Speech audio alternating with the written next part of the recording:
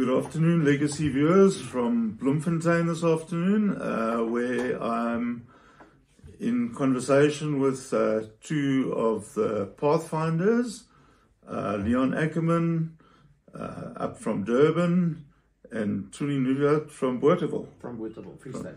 Welcome guys, nice to have you on board.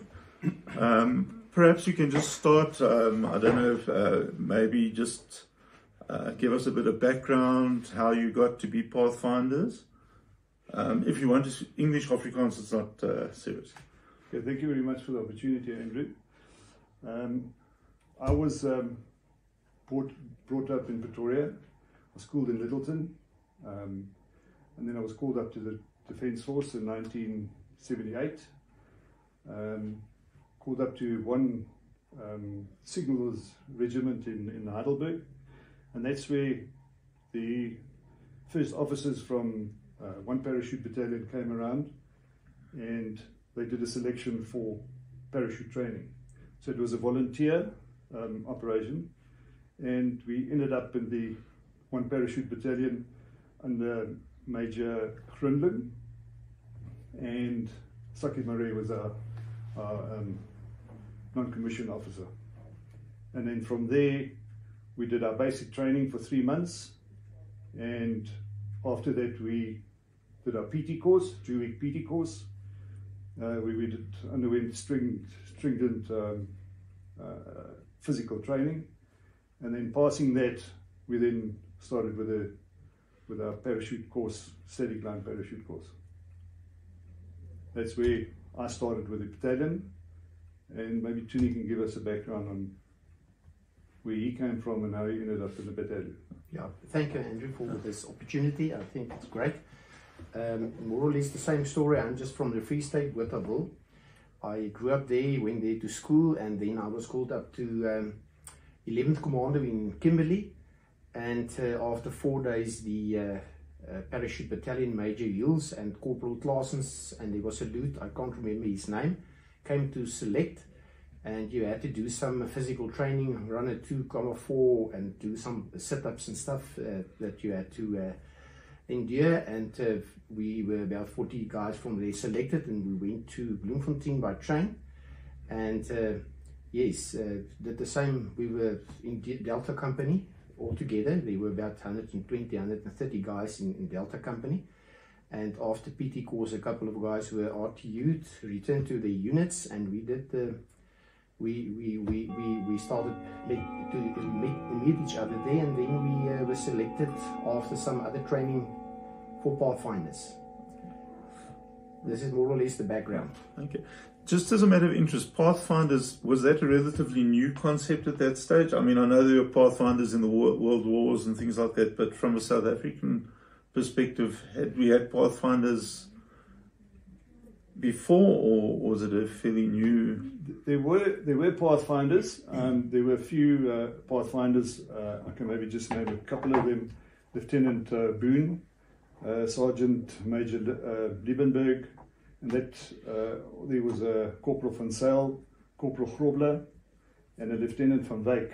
But they were under Captain Rabi selected as Pathfinders or named Pathfinders, but they didn't physically complete or comprehend finishing a proper Pathfinder training course. Okay. But that's where the Pathfinder name established in the one parachute battalion. But the Pathfinder platoon in the establishment and the need for the Pathfinder platoon actually started after Operation Reindeer, where we all know what happened at the Battle of Kasinga, and the paratroopers and the assault force was dropped incorrectly, and it took Colonel Breitenbach with all these officers on the ground about 2.5 hours to get everyone regrouped and to then launch the attack. By that time, they lost all the initiative as a late attack, and luckily for the South African Defence Force, there weren't many casualties, although the battle became, turned out very successful afterwards. But this is where we actually started the need profound for the Pathfinder company, and the need for Pathfinders as a ground force to be put on the ground before the main force actually arrives. Although the aircraft all flew directly onto target with the Battle of Kasinga, the parachutists were dropped incorrectly because there was no ground force on the ground to direct the jump, get the correct timing on the green light for the forces to jump. So that ended up with the guys actually being dropped off kilometers far away. So that's where the establishment of the Pathfinders come in. There was a need for an established, well-trained and specialized force to be on the ground when the first parachutes actually are deployed. Yeah, can I just fill in here? It was also the recce's, that's not their job to do that. You know, Pathfinder specifically is to get the dropping zone or a landing zone, and then bring in either fighter planes or bring in paratroopers. And this is what we were specifically trained for. So we did a lot of courses and stuff in the. And I think it was a relatively small unit, the Pathfinders. Yeah, if we could just go back to the selection process. At D Company, when the need arose for Colonel Breitenbach to identify the training and the establishment of the Pathfinder Company, there were 83 volunteers from D Company that volunteered for the selection for Pathfinders. Only 19 of the 83 were finally selected to do a medical and psychological tests at MMI in Littleton, Pretoria.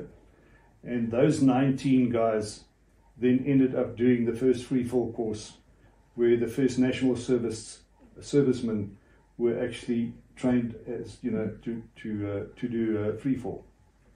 Only 9 of the 19 eventually made that. Where Lieutenant Wooden at that time, sorry, not Lieutenant Wooden, Lieutenant Lindbergh, he was our leader, part of the Pathfinders. Yeah, he was a permanent force. Okay. Yeah, he was unfortunately injured during the jump course, and he couldn't complete the free fall course. But then, after finishing the free fall course, that was actually the establishment of the first 9 national service Pathfinders that then started with all the different training courses. Okay. Yeah, I mean, I was also just national service and did my first year at 1SAR and then 6-1. And, we from time to time would bump into recce's and from time to time would interact with, say, 3-2. But Pathfinders was sort of a name that we didn't have, we'd heard about them, but we didn't sort of never, so that's why I assumed it was a relatively small operation, or a small unit and such. Yeah. Okay, then did you guys have a base somewhere, or were you just based at Parabats in Bloemfontein, or was that... Maybe I should answer that. No, okay. We were based in Bloemfontein at the 1 Parachute Battalion, but when that started, because we were issued with R4 rifles, that's the first people that got R4 rifles. For instance, nobody knew about the R4 rifles, and we started now with a advanced medical course and advanced signalist course, Morse code and like that, and the DZ course and the LZ courses that we all did, and the section leaders course in that. But then and we were then under Colonel Breitenbach, so he was in charge of us specifically. But we were really sent around in the battalion. Then we are staying in this bungalow, and then a week later they tell us, no, you're staying there in that bungalow, and then a week later that bungalow, and then we ended up with the chefs. You're staying with the chefs, the Manasi, the mess. And but we all took it, with a smile, and we just did our training and so on. But it was we could feel it that you weren't really wanted, antagonized towards us, because I think why also previously, like Leon said, is the previous Pathfinders before us, they only did like a free-fall course, Yeah. you know, and then it stopped there. Yeah. But now this thing was now Became really going a into far more specialized yeah. unit Yeah. as such. Okay. And then sort of deployed into Southwest Africa. Would you have had a base there, or would you have just sort of fitted in wherever there was a... We the first let's call it exercise, airborne exercise that we executed was a training exercise that we flew up with a Dakota from Bloemfontein to Uppington. The first stick was dropped at Uppington, second stick in Keetmanshoop, and the third stick was jumped at Windhoek. That was our first, let's call it Pathfinder deployment. And the reason for that was to firstly establish comms with headquarters, with VH radios, and we also had VHF radios to communicate with the aircraft as we, after we landed after exit. And that was also to test our medical equipment, our specialized backpack equipment. We then jumped with the R4s, the first time we ever jumped with R4s. And also, a basic equipment, what equipment would be needed in a bush deployment like that. From then on, we came back to base, and then we had to do different courses, which we started off with minor tactics. Minor tactics was presented by one recce at Fort Doppies, and that's where we got the first introduction to these real bush warriors that chased the hell out of all of us. But that was a real experience under Captain Merolds. He was the team leader with some other recce's like Maddie's and Queros. It's Staff Sergeant Oberholzer, Yeah, Jimmy Jimmy Oberholzer. That's when we started minor tactics. That was a 28-day course where we did all kind of bushcraft, specialized bushcraft training. And Toenie, maybe you can tell us about a few stories of Doppies, what you can remember about Doppies. Yeah, what happened is when we finished our jumping course, the free-fall course, that evening we had obviously a couple of drinks because we got our silver wings. And Staff Sergeant Tippett, Dave Tippett, he was one of the instructors, and he told us there that we're going to do now a minor tactics course, and this is going to be much worse than the PT course that we did. And we all thought, but he doesn't know. What does he know about PT course? But he also did PT course. He's a recce. And then when we landed in Fort Doppies and we started with that course, then we realized what physical training was, because it's no water, it's warm. You walk with kit, and they give you training during the day, and at night they just give you a new RV, and you must walk there, and you must do it very clandestine, and they actually follow you and they watch you. And at some stage they started shooting at us, and you had to don't know what the English is, uitwyk and start running away. They shoot in between us, so they do the real thing with you. And this was a real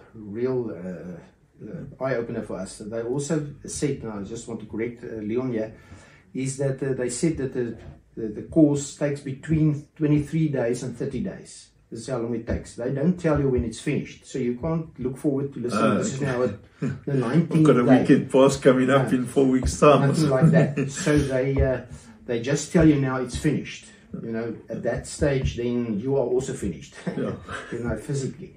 But there was some very interesting stories that happened there. Van Mellenel, I remember we had to do a skein operation. Schijnoperatie, and but you only walk at night, so you start actually walking 10, 11 o'clock at night, and very clandestine, 2-3 kilometers, 2 kilometers an hour, and you must reckon we had to go and put out the DZ. And Van Melle, I will never forget, we decided illegally, but we're not going to make it in time. We'll have to walk during the daytime. But know that somebody might see us, but we did it very clandestine. And so suddenly he's just sat down, he started unpacking all his kit. Your kit's 60, 70 kgs that you carry with you. He packed everything out. So everybody was now just actually went down and just checking what's going on with him, and he got everything out. And then he got the chappie out of his kit. And he started eating his chappie and he put everything back, and we started walking with him. You know, it was, yeah. And we had some experiences with buffalo. Buffalo chased us, you know. This is where we were taught that you walk behind buffalo, and 2 times they will run away, and then they will turn around, and then they stampede their own tracks. And we had to just scatter, get into trees for the buffalo to get past. So all sorts of things. You know, I can go on for long. I don't know if there's something specific that AC now remembers, then I can elaborate on that.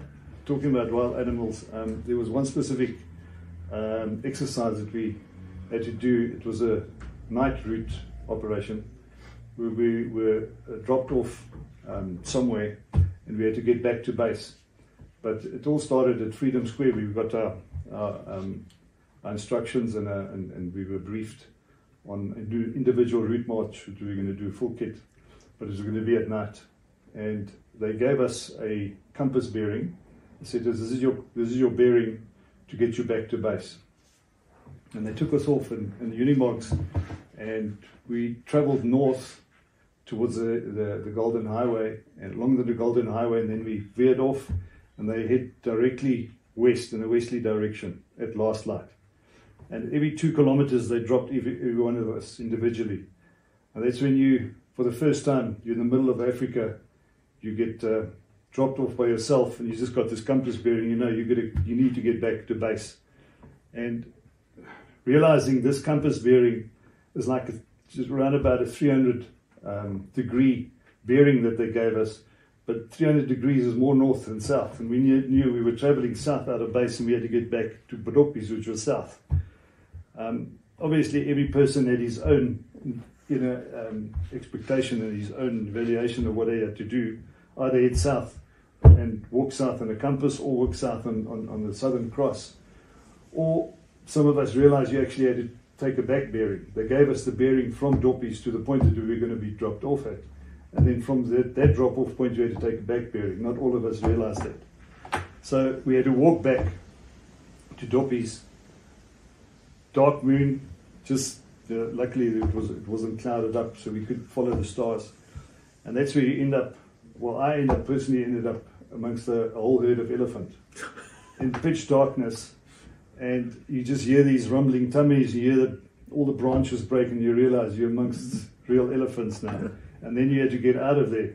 By start running in the pitch dark, you run into Harkensteekbos. You know what a Harkensteek is? That bush just grabs you and tears you apart.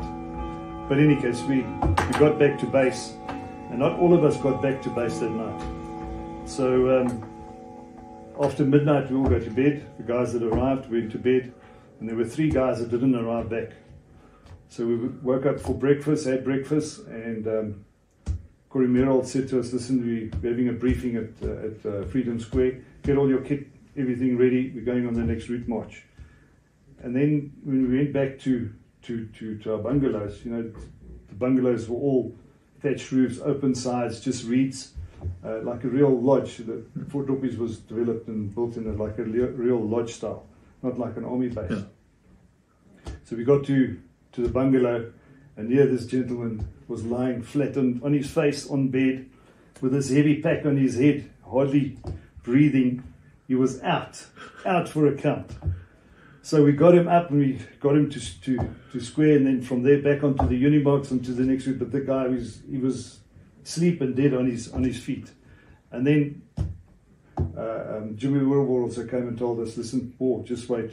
We sent a Patel Star to go and look for the guys. We got 1 guy, the other 2 are still missing.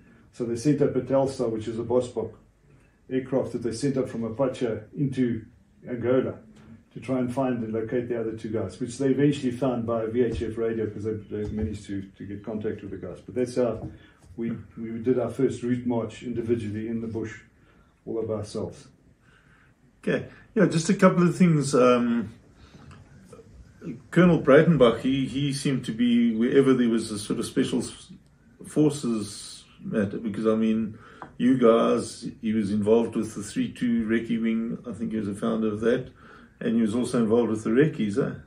I think it's one of the as well as founders. 3-1 battalion, yeah. And 3-1. So he certainly got the special forces Yeah, he side was of he was a things. trailblazer Yeah. in establishing special Yeah. forces, and And the other thing, the fact that you went for psychological evaluation, that must have been quite, I mean, nearly, 46 years ago, it must have been quite an advanced way of thinking. That, we must check that these guys can handle it before they even start. yeah, maybe we must just see how, or evaluate how the first 9 guys were qualified as as the first free-fall parachutists. 19 of us went to MMI for the psychological and medical tests, and only 9 guys were then selected to proceed with the Pathfinder course. We were then later told that the other 10 guys that didn't pass the free-fall course were actually not suitably qualified to become a small teams operator because of their psychological tests that weren't 100%. They didn't qualify 100%. But, I'm just saying that's quite advanced thinking, really. I think I was just at Troopie, and I think there's a lot that we didn't understand. I had Jan Milan at the War Museum in Joburg, my first interview, in fact, for Legacy, where he went through the rattle from the front to the back. Now, I mean, I used to, long time ago, sit in the back of the rattle. But, when he started explaining why this was there, and you just realize how much thought, other than the fact that you had quite a mean machine, but internally there was so much thought given to everything. And I suppose it's the same, they've thought this out. We can't just take anyone. The fact that he can do 1 million push-ups doesn't necessarily mean he can operate as a small team. Another interesting thing, I interviewed a Russian interpreter that was in Angola two days ago, and the only Afrikaans he knew was Haken Sterk. and I mean, it's quite strange 2 days later. Yeah. Okay, then in terms of small teams, okay, so there were 9 of you. Would that then be divided into 3 teams of 3, or, I mean, what was a small team? How big was a small team? Yeah, maybe Toenie was just maybe more explain the leadership. Yeah, we didn't have any leaders at that stage. It was only us. Van Mellenel, he was when he started his basic training in the army. He already had a degree. He went to university, then he came to the army. All of us came straight out of matric.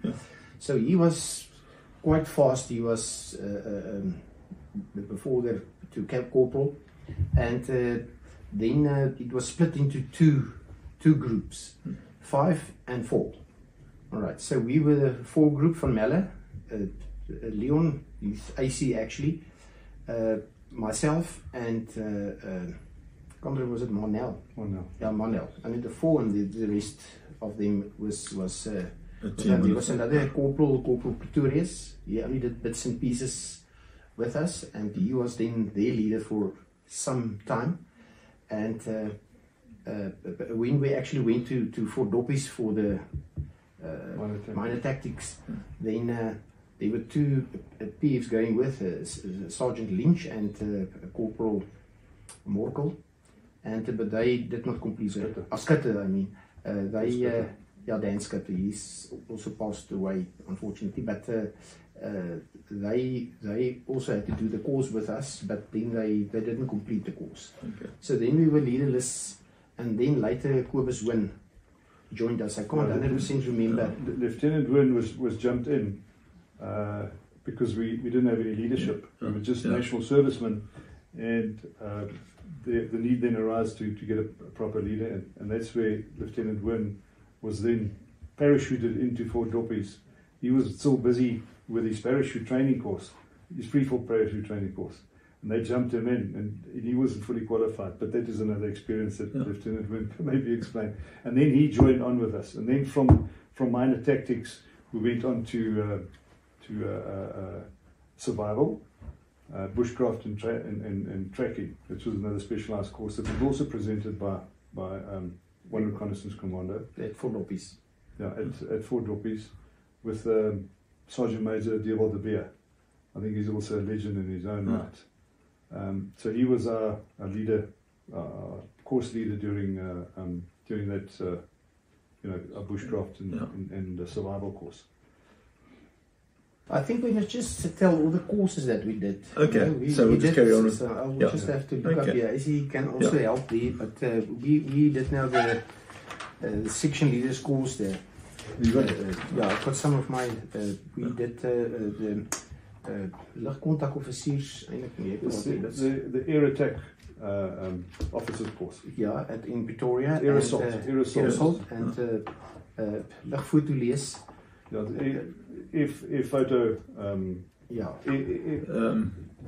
Because there were no maps, beyond interpretation, I suppose it would be of a air photo. Yeah, because we were sitting there at leerskool. It was very intensive because there were no maps on the Angola and Zambia and so on. So the Canberras flew at 50,000 feet plus, and then they took these photos, and then you just get these big photos back.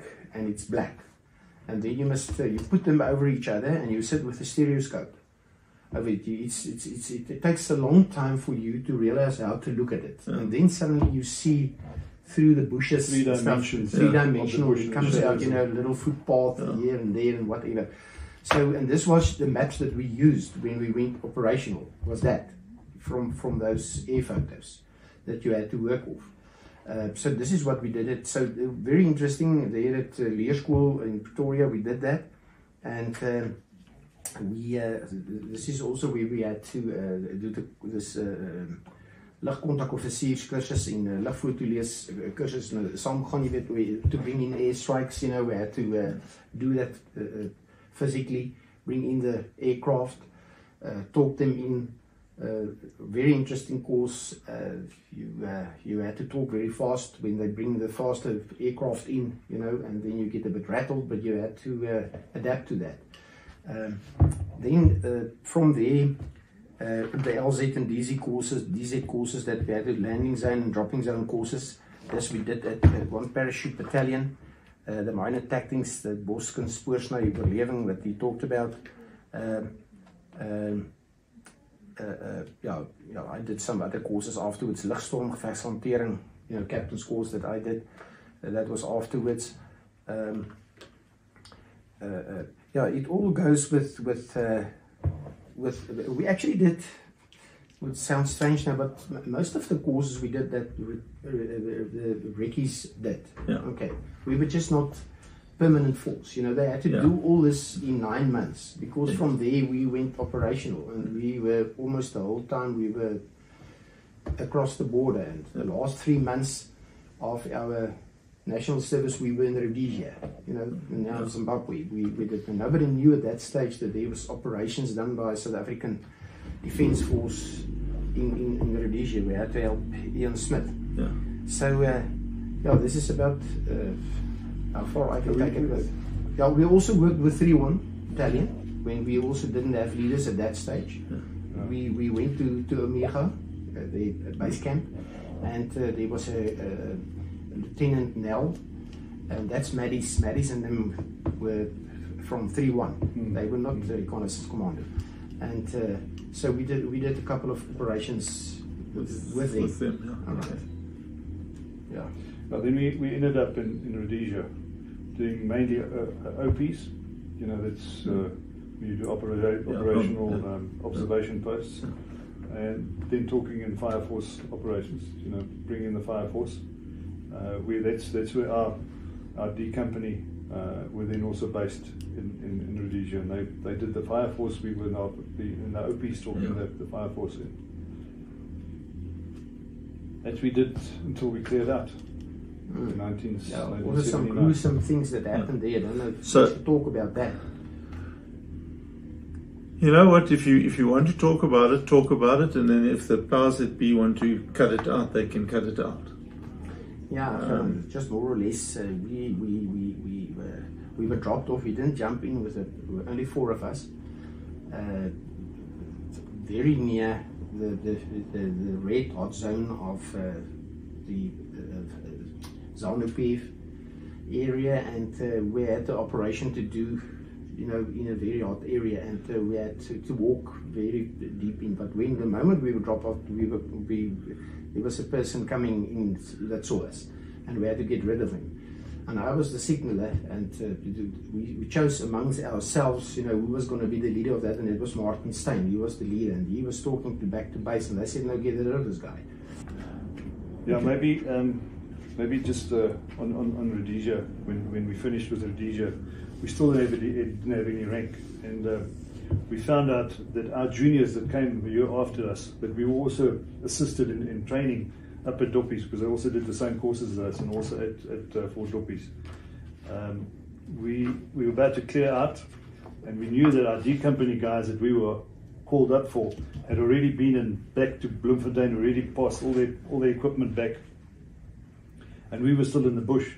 So we then hurried back to Bloem to clear out with these guys, and as we arrived there, we heard that the juniors have got rank. No, juniors got rank, and you got to go back to Rhodesia. You're not clearing out now. When we got back to Rhodesia, we had a new leader, Major Murphy. He was from the SAS, and he'd now joined the Pathfinders. And he said to us, guys, we'd like you to stay on for another year. We want you to sign on for another third year, but we'll give you one stripe. We'll make you lance corporals, and then you can join for another year. And we said, no ways, we're not going to join. But at this stage, just becoming lance corporals and then stay on for another year, we want to clear out now.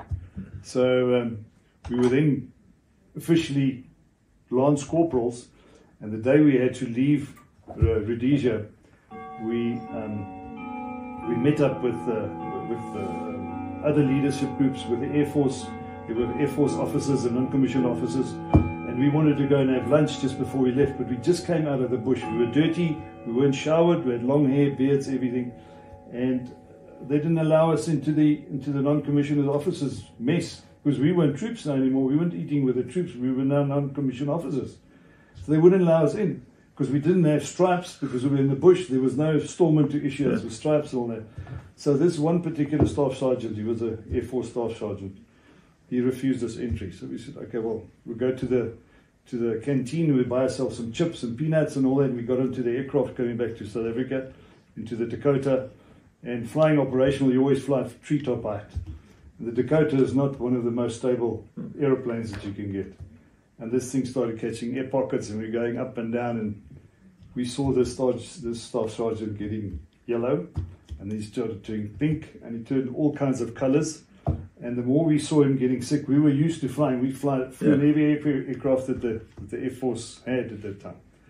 So we started eating more peanuts and chips and drinking.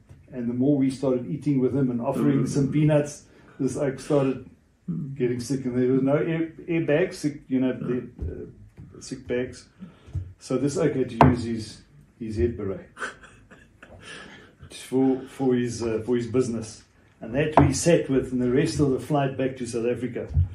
And we were laughing and talking, but this guy was really sick. He was turning all kinds of colors. We got off from the aircraft. He went and dumped his stuff that he had in his helmet and in his headgear. Beret. In his beret. It's not actually a beret, it's one of those. Yeah. And we had to go through the gates, but now we all put our bush hats on. We didn't have any berets because no one knew from which unit we were. So we put our headgear on. We told the staff sergeant, you need to put your headgear back on. It's now official. We're going to do the airport terminal here. You need to put your headgear back on. Very reluctantly, he put his headgear back on. Now you can imagine after a few minutes, all the things were just running down his face. Yeah, I suppose there's a bit of humour in everything. Yeah. Operationally, were you guys always dropped in?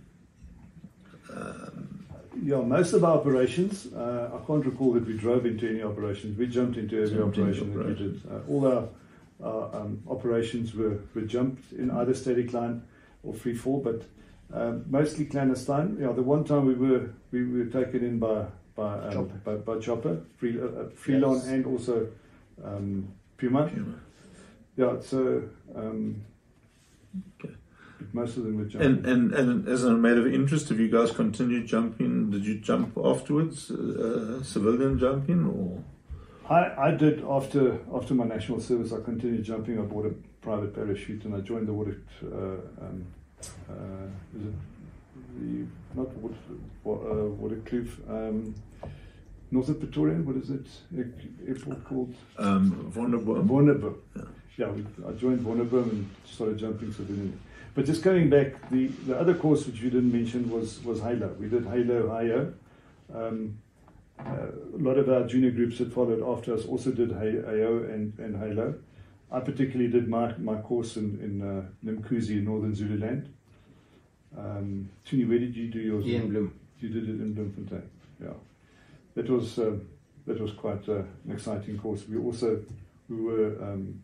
taught to pack our own parachutes, pack and fold our own parachutes. That we also did with one reconnaissance commander. They presented the course in all the practical training we did at one Reki's base in the Bluff, and then the jumping we all did at Mkuzi in northern Zululand. That was jumping between 20 and 28,000 foot. That's the highest that we jumped was 28,000 foot. That's a long way up. Huh? Yeah. And in a jump like that, it's obviously free fall to a certain point. Yeah. What happens is you before you prepare for the jump, you need to do pre-breathing. So you sit on the ground. You've got oxygen, and you pre-breathe oxygen to get more oxygen into your bloodstream before you actually go up. And then once you in the aeroplane, you switch onto another breathing apparatus, oxygen breathing apparatus in the aeroplane. But while you fly up to get to your height of jumping, you still pre-breathe out of the containers.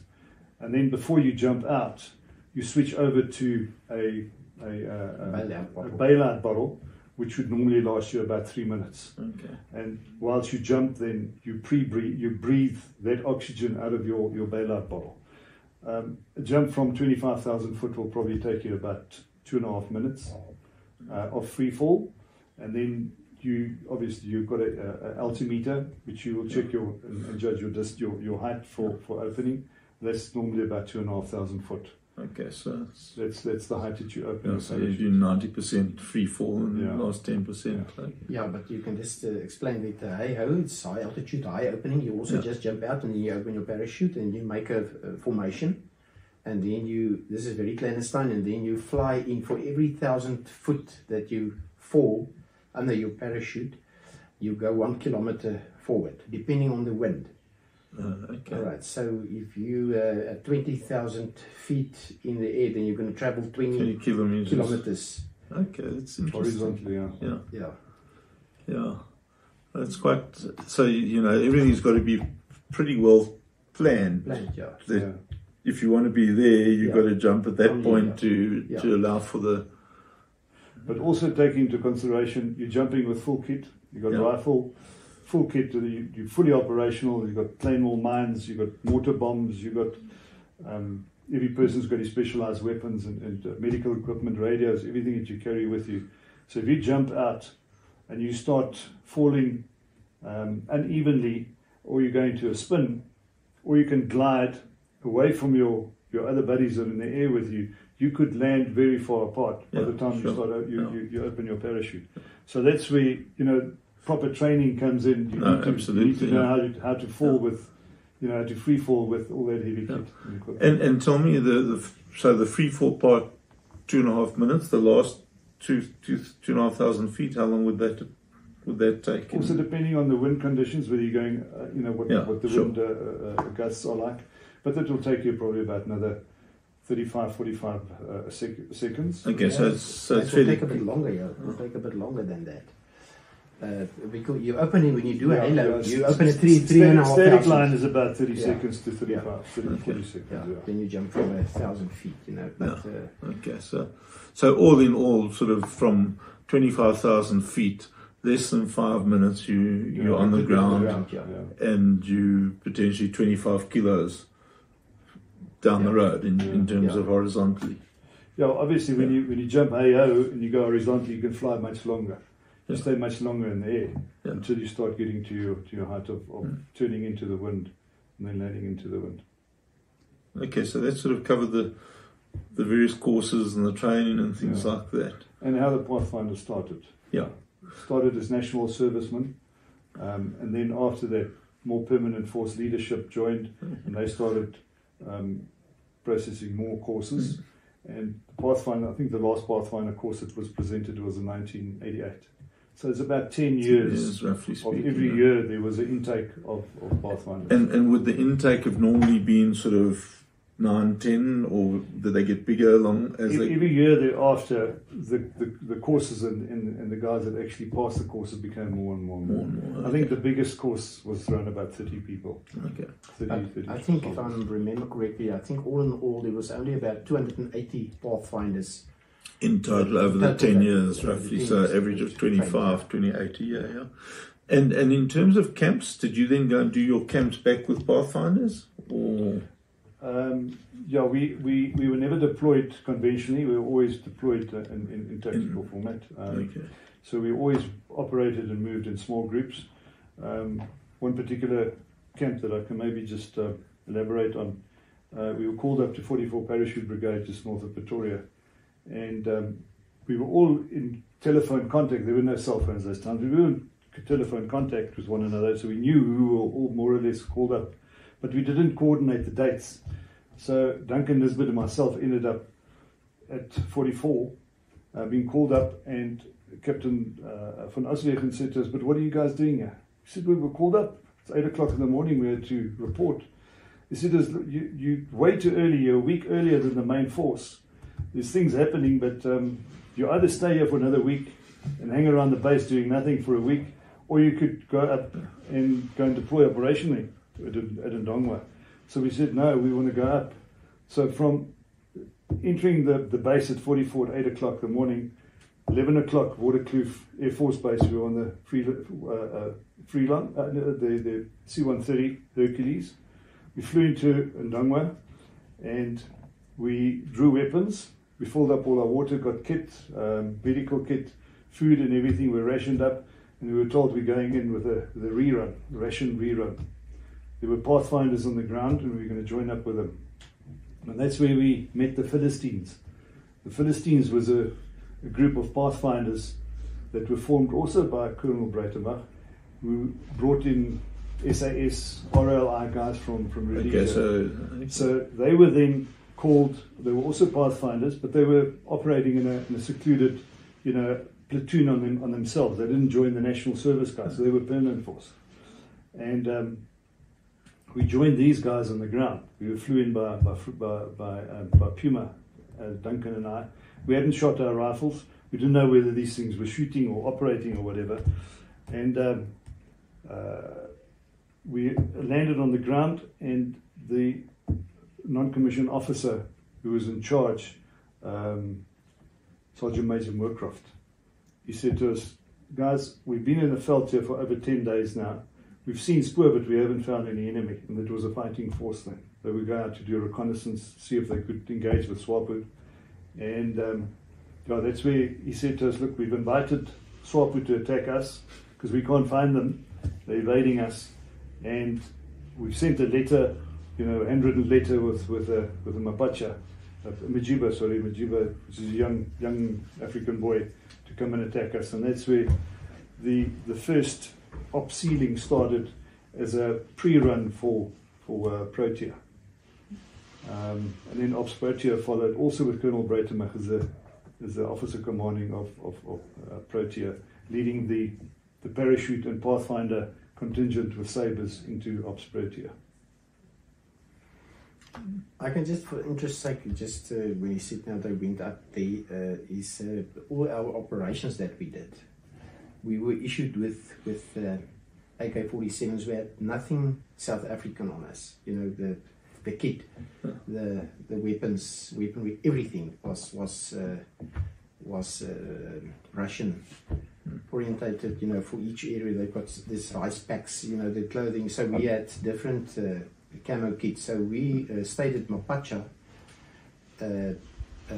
outside the base camp. We were on our own, so we were not allowed to mix with the rest of the people there. So we went in to get our food. So we made actually our own food by the times that we were in the base.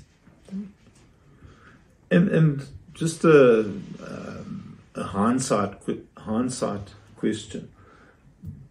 Is there anything you felt could have been done better in terms of the training and the courses, or do you feel that it sort of covered what you needed to be covered?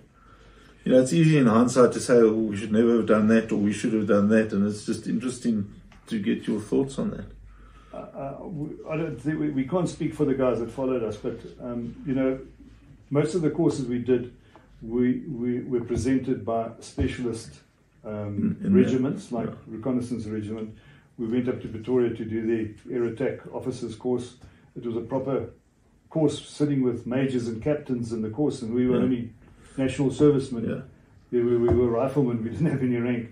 But yes, the courses we did were very specialized and very well and professionally presented. Yes. Okay. I think this is just my thought. Maybe this should be an introduction to the Pathfinders. Okay, and then do a second follow-up episode with leadership and maybe groups that followed after us, because every year intake had its own experiences, own different courses they did. The venues and the operations that they did were different to us.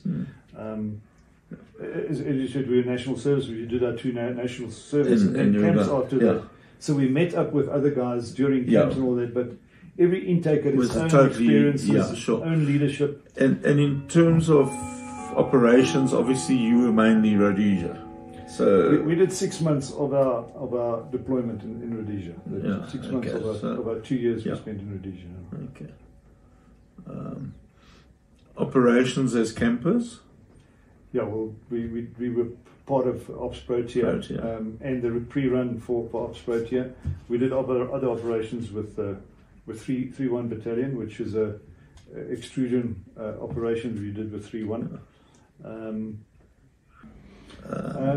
I think that during all the next phases of the episodes that you're going to be doing with the Pathfinders, I think it would be interesting looking at the training, the setup, how their whole formation was set up, and then the different operations that they were actually conducting.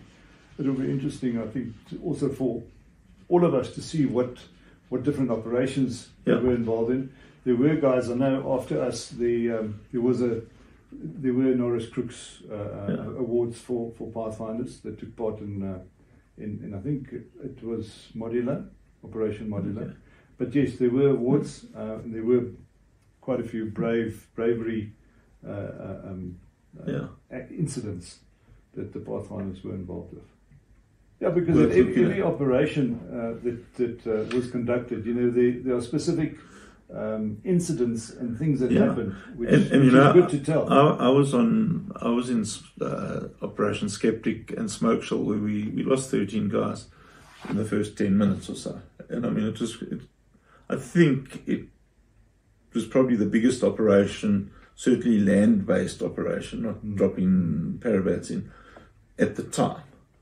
And it was the biggest number that we'd lost since the Second World War in a single day. Yeah. But recently, as part of this whole 3-2 thing, we were invited to their Recce Wing reunion in the Northern Cape last month, probably about a month ago. And I ended up doing an interview with 2 of the 3-2 Recce guys who 43 years later didn't realize that they were involved in Smoke Shell. But they were there 4 or 5 days before us, clearing the route, and in fact they lost 3 guys 3 days before we attacked Smoke Shell. And it's those things that, you know, we sit in the back of the rattle when we get to the attack point, we jump out and we fight our way through. But there's all the behind the scenes stuff. And to me, in a way, it's almost sad that we get recognition. Skeptic is seen as a 6-1 operation. Yet 3-2 were involved as well.